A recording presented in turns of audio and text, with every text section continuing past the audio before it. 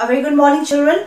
In today's class of economic application, we shall take an important topic. But before that, let's take a quick recapitulation of what we studied in the last class. Well, in the last class, the lesson that we have taken up is the central problems of economy, where we study about the problems of economy, that is what to produce, how to produce, and for whom to produce. And well, and today's topic is production possibility curve. Okay, see, before we go on to discuss what is a production possibility curve, let's try to understand how this concept evolved then. Okay, see, the production possibility curve is a concept which was evolved in order to explain the basic problem of an economy. Okay, that arises due to what? The basic problem of an economy that arises due to the scarcity of resources. Now, what is the basic problem of an economy then? Well, the basic problem of an economy is what? Is the utilization of a limited resources to get maximum satisfaction of your want. Okay, so with this context, with reference to this, what is production possibility curve then? Well, let's see the definition first. The production possibility curve is a curve which shows all the possible combination of two products that can be produced by making full utilization of the resources and technology in an economy. Now, what does this mean then?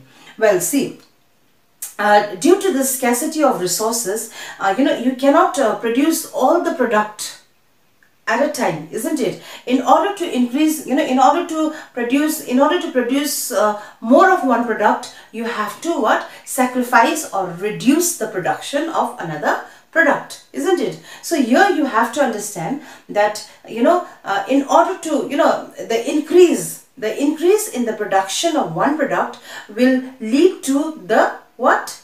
Reduction in the production of another product.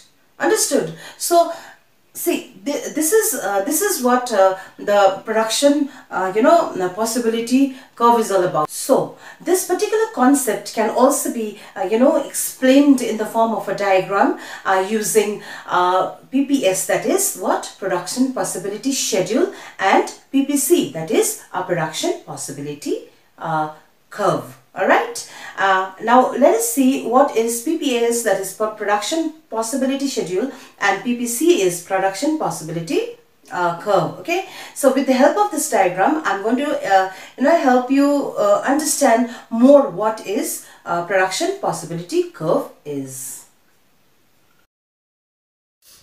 So this is your production possibility schedule and this is your production possibility curve. Okay, now what is a PPS, a production possibility schedule then?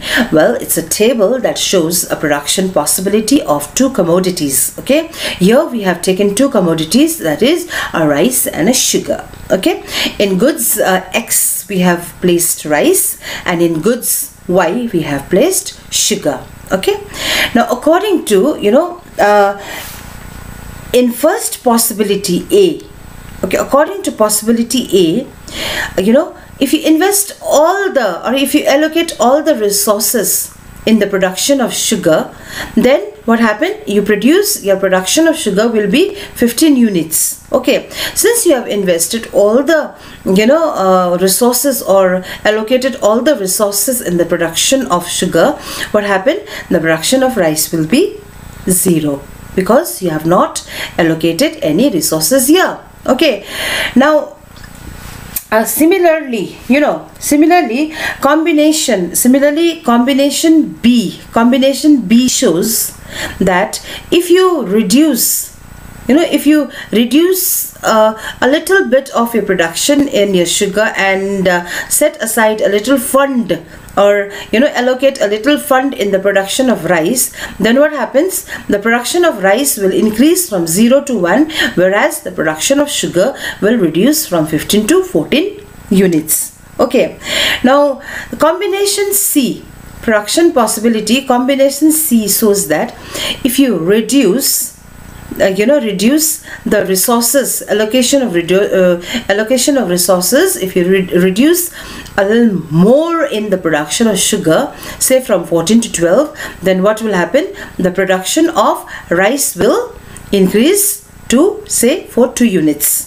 So similarly, if you go on reducing the amount of resources in this goods Y, that is in the production of sugar, then what happens? Ultimately, what happens? The production of rice will rise. Okay, so finally, if there is, if you do not want to produce any sugar, say the entire, resources you allocate in the production of rice, then what happens? The production of sugar will be 0 and the production of rice will increase to 5 units. Okay, so what did we see here? What did we observe in this schedule then? We observed that the increase in the production of one product will leads to what? Decrease in the production of another product, isn't it? Right, all this schedule which we saw, according to all this combination, what did we see? What did we observe in this table? We saw that the increase in the production of one product will lead to the decrease in the production of another product, right? So this is your this is your production possibility schedule. Now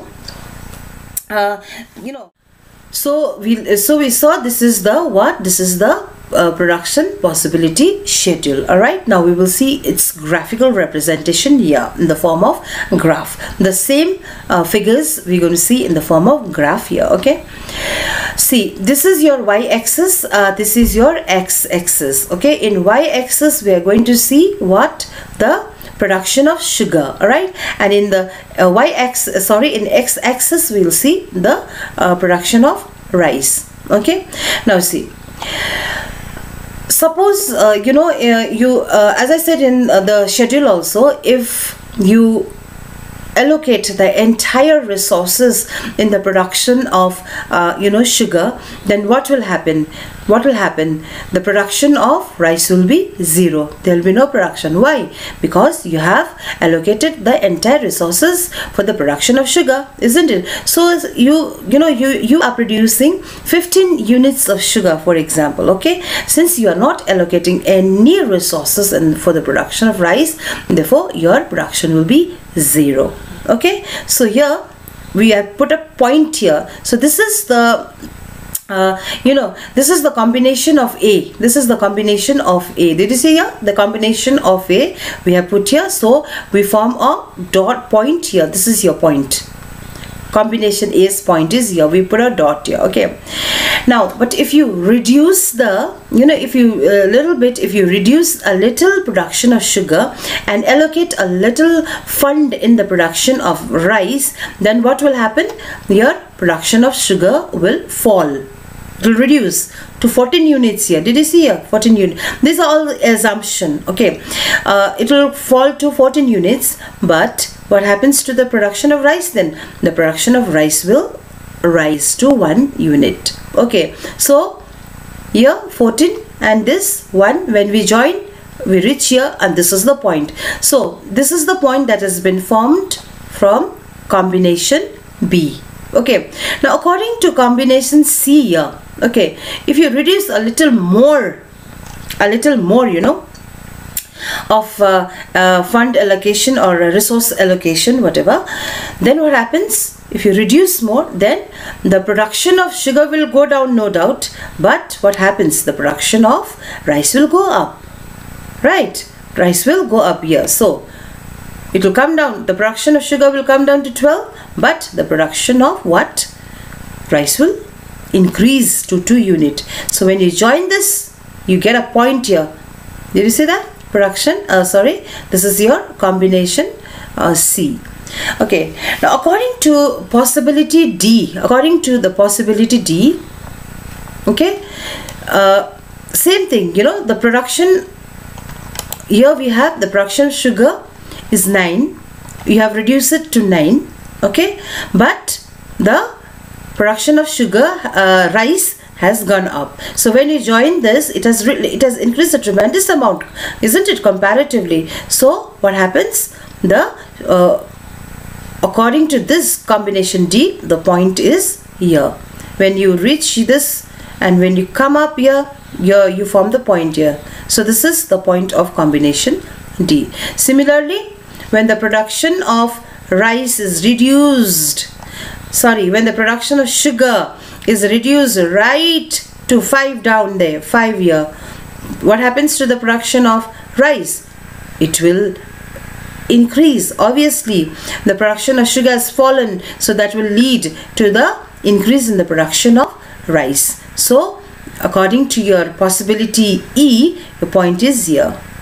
Alright, now if you say that no, we are not going to invest any money or any resources in the production of sugar, so we will not produce any sugar, the entire fund will be diverted to the production of rice, you say, then what will happen?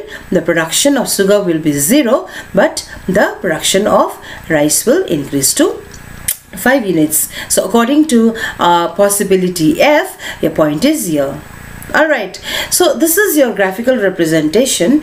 Then what happens is that, when you join all this point that has been formed with all this combination, all these points that you see here has been formed with all this combination. When you join all this together, you form a curve. So this is your curve here, and what is this? This is your production possibility curve.